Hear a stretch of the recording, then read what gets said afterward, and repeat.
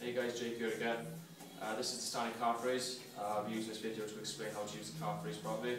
I've used a lawn slate to help show you how to use the calf raise.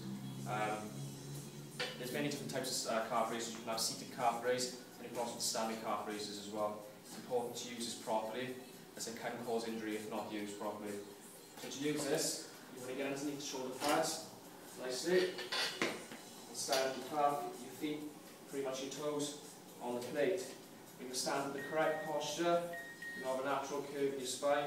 Push your chest out. Have your toes pointing forward. Stretch out your calves and extend back up.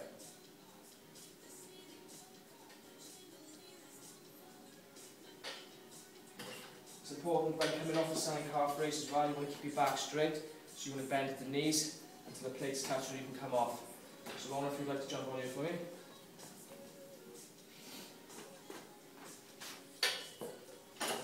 Nice and comfortable on your shoulder. So make sure half your feet's on the plate. Now stretch out your calves. Up. There we are. This is going to work the majority of the calf.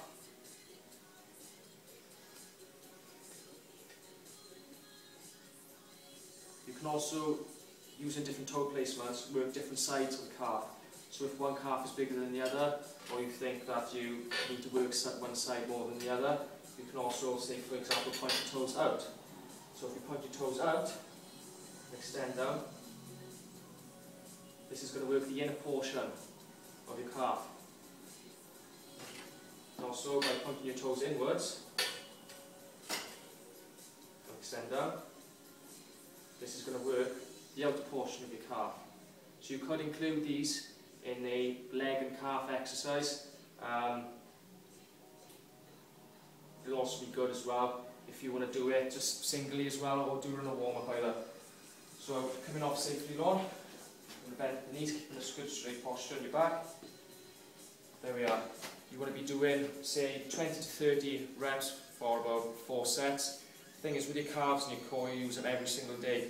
So you want to be putting a lot more stress and loading more stress on them to actually work them, because they are a lot used to it from walking and whatnot. Hope this helps, guys.